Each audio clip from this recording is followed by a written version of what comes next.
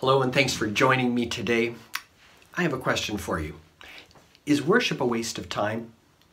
With everything that's going on in the world around us, wouldn't it make a whole lot more sense for us to get busy out there solving the problems of the world? Or maybe some people might ask the question, with everything that's going on in the world around us, why bother with anything?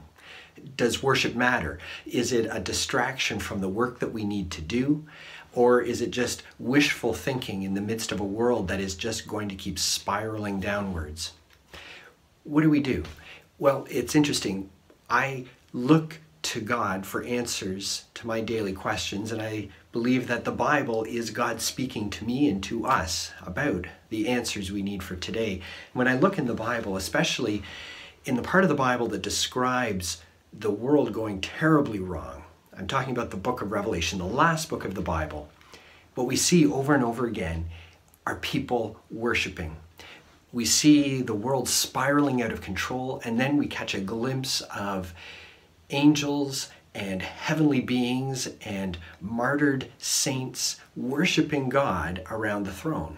And then we return to a glimpse of what's going on earth, and then back to heaven, and saints are praying and worshiping. Worship keeps coming up over and over again, even while there are all these things going wrong in the world, even while there's so much to be done. You see, I think the Bible shows us the real order of things, and that is that while there's a lot of good that needs to be done, it needs to be based in something. And I believe worship is what our actions flow out of. The best actions flow out of a trust in God. Because God actually asks us, first of all, to trust Him, to have a relationship with Him, and then out of that relationship to worship Him, to keep coming back to Him, focusing our attention on Him, giving thanks to Him, telling Him how wonderful He is and how much we've experienced of Him. It's a reminder to us, as well as just a declaration of the truth. It fills us up. We need worship as an expression of our trusting relationship with God, but then something amazing happens. Out of that worship, out of that reminder of how great God is, out of that expression of our love for Him, we are actually filled up to go out and do things that reflect God to the world around us. Now, that maybe sounds overly complicated, because why not just go out and do the good that we feel we need to do? Well, we can do that. I would ask the question, how long will it last? We've all had great ideas of things to do, gone out and started to do them, and well, how long has it lasted? We've just passed the new year. We've all made New Year's resolutions to be a better self. How long have those lasted? Let alone a declaration or a commitment to go out and make the world a better place. Somehow we need something more to sustain good actions. And of course we can gather other people around us. Movements have certainly been spawned and grown and have, well, done lots of good in the world. But even there, as soon as you bring a few people together, over time, well, people have different opinions, we disagree, divisions grow, people rub each other the wrong way, different ones in a movement get a different idea of what the outcome should be, they splinter, and well, what started off as a united, powerful movement, again, sort of dwindles out into a lot of human action. What we need is something that brings us together, fills us up, and along the way keeps reminding us about where we're going. And that's where worship comes in. For a person of faith who has put their trust in Jesus Christ, worship becomes the constant reminder that He is our first relationship, our first love, that His ways are what we need to be adopting as our ways, that we model our lives after Him. It is a constant reminder, but it's also a constant reminder that while we are in a relationship with Him, we are also in a relationship with the others who are in a relationship with Him. That we're in a movement that's more than just about making the world a better place. It's about a relationship that we want all people in the world to share in. Worship draws us back to the person that it's all about and feeds us so that we are ready to continue the work He's called us to. Worship is not a waste of time. Worship is what feeds us for the mission we've been called to. God uses the people who trust Him, who worship Him, and out of trust and worship obey Him in order to be a part of what He's doing.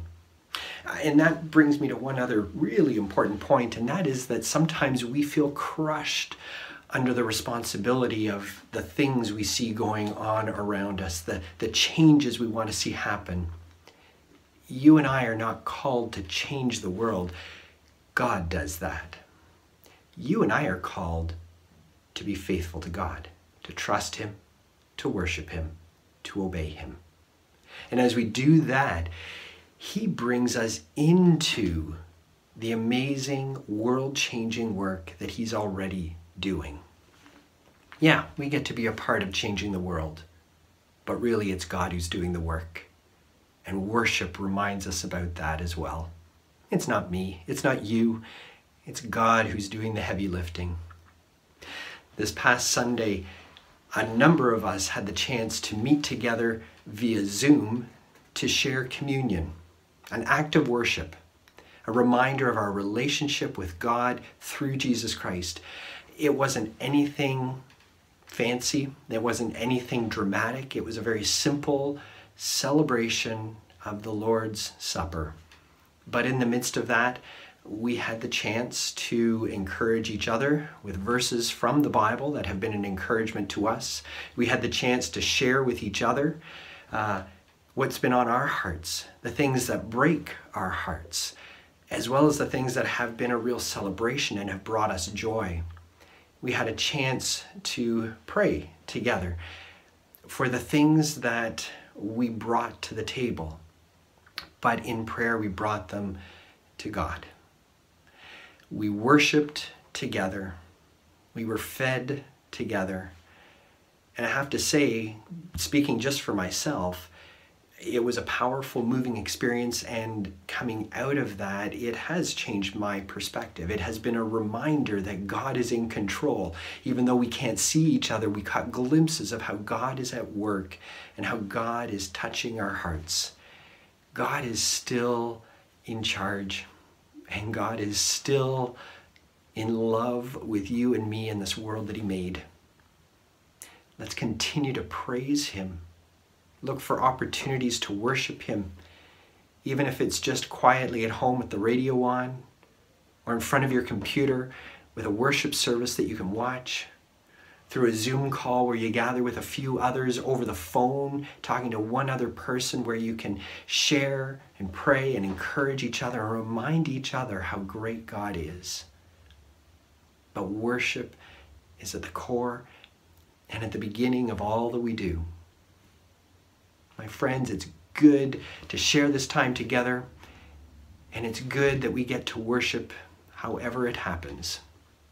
So be encouraged today. God bless you, and we'll talk again soon.